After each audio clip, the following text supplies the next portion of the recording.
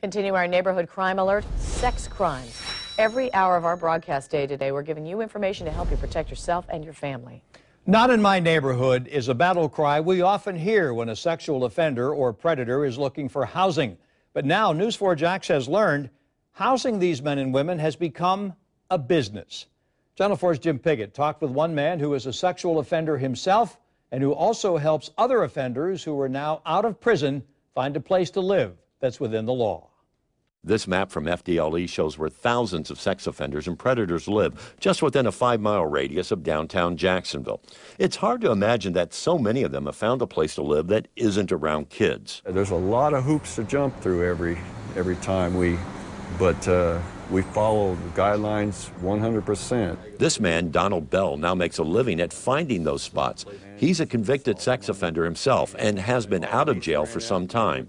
He knows what's involved in trying to find a place that's within the guidelines set by the courts for sexual offenders and predators. The process starts about 5 or 6 months before a felon gets out. They have to have an address to be released to. There's 2 bathrooms in the house. Bell works for the Southeast New Start Transition Program. The group buys property in industrial neighborhoods in Jacksonville away from schools and parks. Now, they are contacted by the offender or the probation's office to help find a safe and legal place for these people to live. I can show you around in here these houses. This company has 6 houses like this around Jacksonville. 2 of the houses, they are for sexual predators. 2 others are for sexual offenders, and then 2 others are for regular offenders. Now, in this case, these rooms are very open, and that's because probation can come in. They can take a look around, but they say these houses are needed.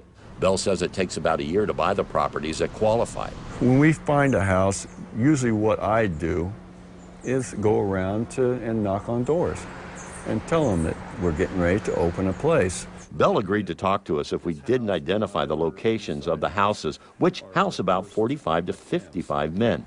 He says there are strict rules that they must follow, and there hasn't been any problems in the 6 years that they've been operating here. My personal philosophy is out of sight, out of mind.